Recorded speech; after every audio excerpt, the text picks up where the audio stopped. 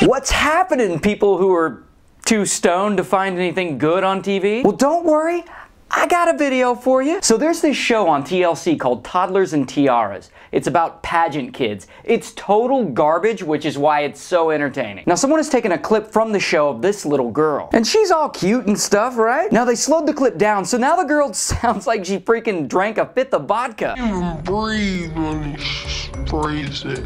Can't even smell, can't even do nothing.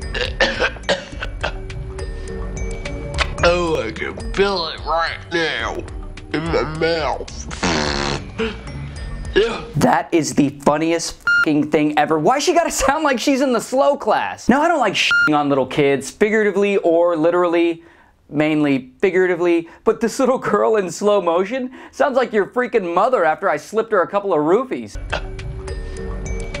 Oh, I can feel it right now in my mouth. It's just fascinating and creepy, and it got 100,000 views in a week. And like, I can barely make any jokes about it because the video is so weird on so many levels. Weird because it's just a cute little girl. Weird because they slowed it down just the right amount, and now she sounds like a freaking walrus with throat cancer. Oh, I can feel it right now in my mouth. Can't we all?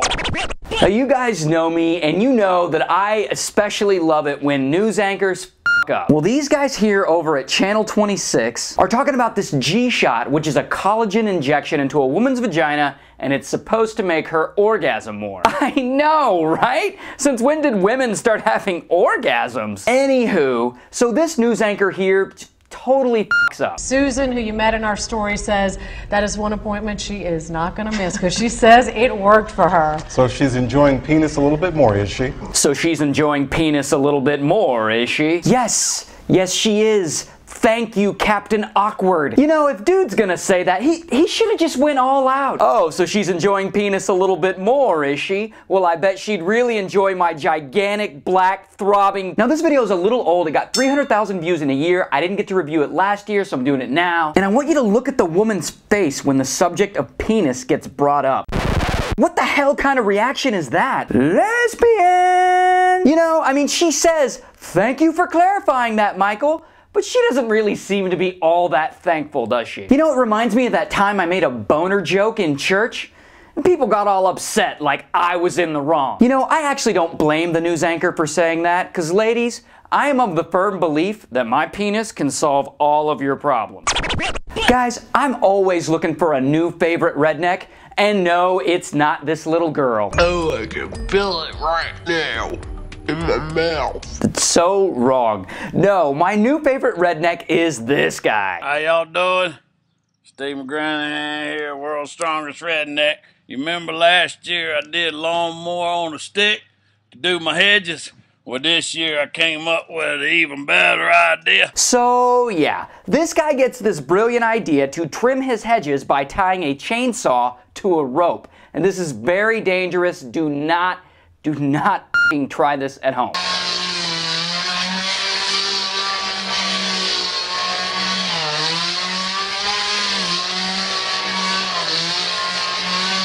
All right, again, let me reiterate. You see where I added those words there? Yeah, don't try this at home. I mean that. I mean, come on, I don't want you coming back to me with all injured with one leg. I'll be pissed. I'll whoop a handicapped dude's ass in public. I don't give a f***. Anywho, my new favorite redneck here, Steve McGrath, is out of his freaking mind. Oh my God, it almost got him. Now this video only got 50,000 views, but it appeared on Jimmy Kimmel. But I gotta admit, it's a brilliant way to trim the hedges. It saves you all that time and trouble of grabbing a pair of pruners and moving 5 feet forward. But I love old Steve here. Old Steve here is the kind of guy who f***ing mows his front lawn with a hand grenade. I mean, the dude has got a whole YouTube channel full of videos where he just does this crazy shit. Seriously, after watching his videos, Steve should be concerned that this chainsaw might injure his gigantic balls. But don't worry, Steve. I'm with you. Because come the zombie apocalypse, I want you on my side.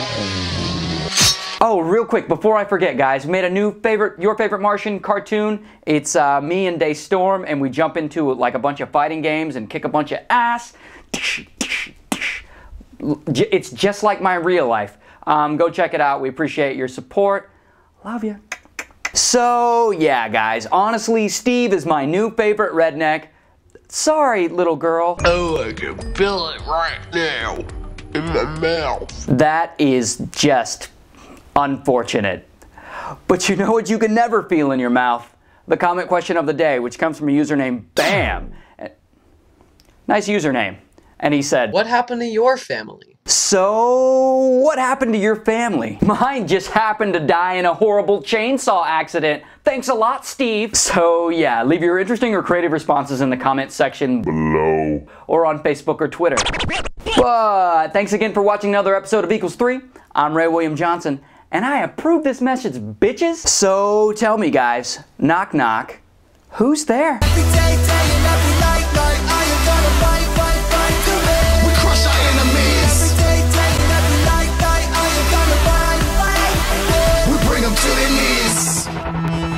I step in the arena, I get my knuckles cracking, I try to keep it clean, but who knows what could happen. I see a long row and ensemble of the best fighters from a combo of consoles. First came Ryu, a guy who cries as he tries to fight you.